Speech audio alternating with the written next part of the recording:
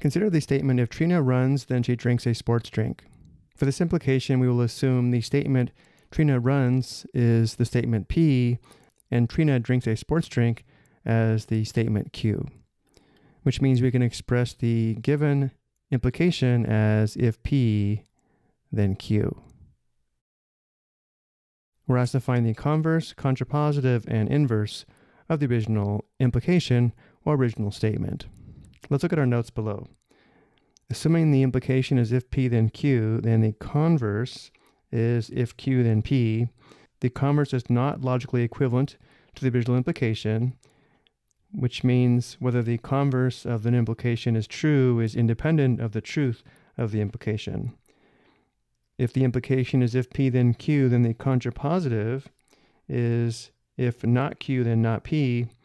The contrapositive is equivalent to the original implication, meaning they're both true or both false. And then finally, the inverse of if P then Q is if not P then not Q.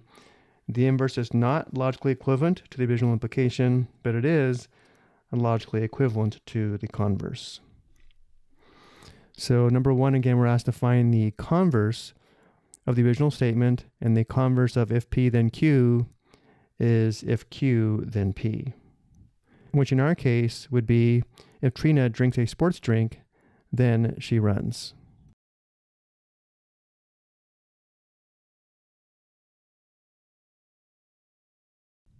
Number two, what is the contrapositive of the original statement?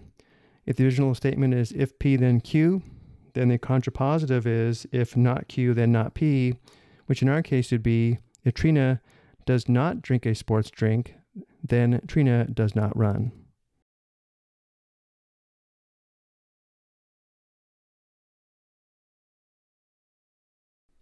And then finally, the inverse of if P then Q is if not P then not Q, which in our case is if Trina does not run, then she does not drink a sports drink.